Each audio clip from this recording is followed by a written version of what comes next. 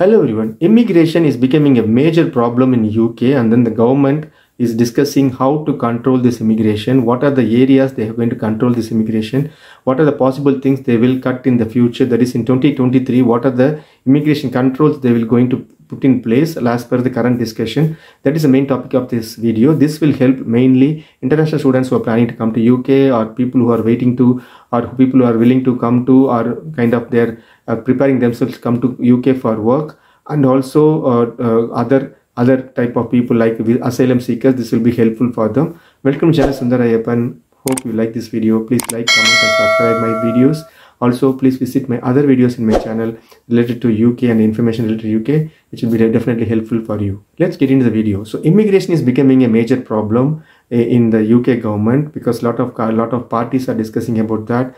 One party is saying that we need more people in specific areas to come and work, because we don't have local people who are available to work in those areas. In some places, what they're saying is you will bring a lot of people from other countries, and they're reducing the pay rate, because they are willing to work, because they have to survive. They have to survive in this UK, so they're willing to work very low wages.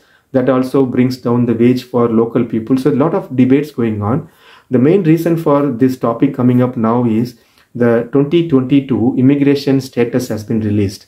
So more than 500,000 people, subtracting the people who already left UK, even those who are illegally staying, they might have left on their own or deported, or UK citizens going out of UK for work for other countries, subtracting those emigrated, and then those who are immigrated, the number of people who came to UK in 2022 is around 500,000 people. That's more than double the amount compared to the 2021. So what the government is saying, that this is unsustainable rate of increase. So most of them are coming in legal route, but there are a lot of routes where there is putting people coming from other countries, putting pressure on the system like NHS, housing, and then other areas. So the government is saying that in 2022, around 70,000 people crossed the English Channel, that is from France to UK through small boats, and coming to UK for asking asylum. So you have to process them, their application, and then decide whether they are valid application, whether they are coming from a unsafe country. Those things has to be decided. Until then, they have to be not left alone, or they will not be asked to, okay, go and stay anywhere, we'll come and find you, nothing like that.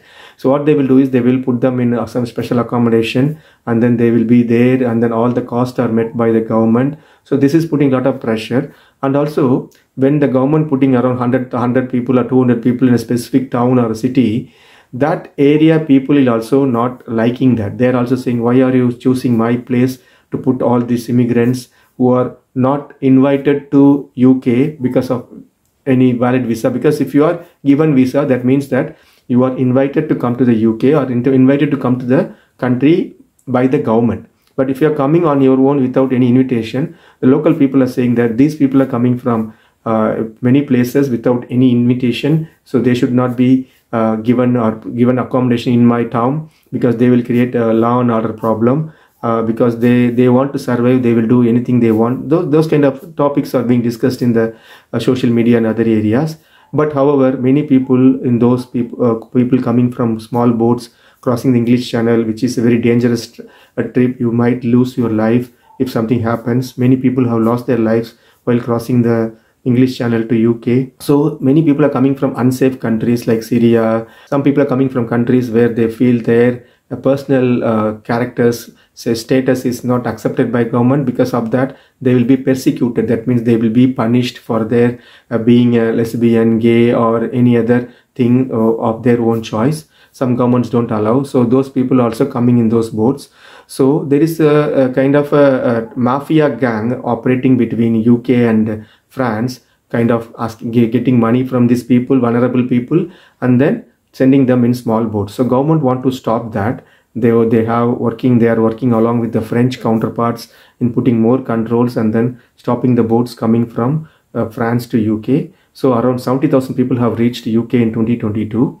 Also, the Ukraine and Russia war also created a problem in UK. UK accepted people who are in Ukraine in a difficult situation. They can come to UK, and then we will be settling down temporarily with 2 years visa in a kind of a shared accommodation or in a kind of adopted model. So where someone will share their one room, and then the government will pay some money for them to keep the Ukraine refugees. After the things are settled down in Ukraine, you can go back. So that's also added pressure onto that. Initially, they thought the war will be just for 2 months, 3 months. It will be over. Now it's more than 8 months. Still, it is continuing. So that's adding pressure to the local people who have started adapting them because of the high cost of living crisis, energy prices, food prices. The government given money is not enough to accommodate those refugees. So these things also created a lot of pressure on the government. And the third area is international students. Too many people have come, or they have got a lot of offers, and a lot of universities and colleges offered a lot of places after pandemic in order to gain more money from the international students, because they pay more money. Local students will not pay that much money because local fees is set, but international fees you can raise or you can reduce, but you can get a lot of money from international students. So a lot of universities and colleges, they have recruited or they have given admission to more number of international students to adjust their losses during the pandemic in 2020 and 21. So 2022 brought in a lot of international students. Government also thinking this is also putting pressure where the jobs are taken by the students community, which is some people are very genuine students. Some people just come to UK as a student just to work, and they're not putting their foot on studying there or finishing the course. All these combination of things made the government to think, okay, let's put a strong border control rules whereby we need only specific areas where people are required for jobs, not asking everyone to come and find a job. We will ask the people to come with a job offer which is already there, but government is trying to narrow down that route, then saying that specific sectors like healthcare, adult healthcare, nursing, these areas, and then the farming sector need a lot of people. So we will recruit people for those work only, not just give a 2-year visa or more long-term visa and then create our own problem. So all these discussions are going. So why I'm saying this, if you are planning to come as a student in 2023 to UK, think about your job prospects because of this constrained jobs available, because of the government is going to reduce the number and also going to put more conditions for the students. That's one thing.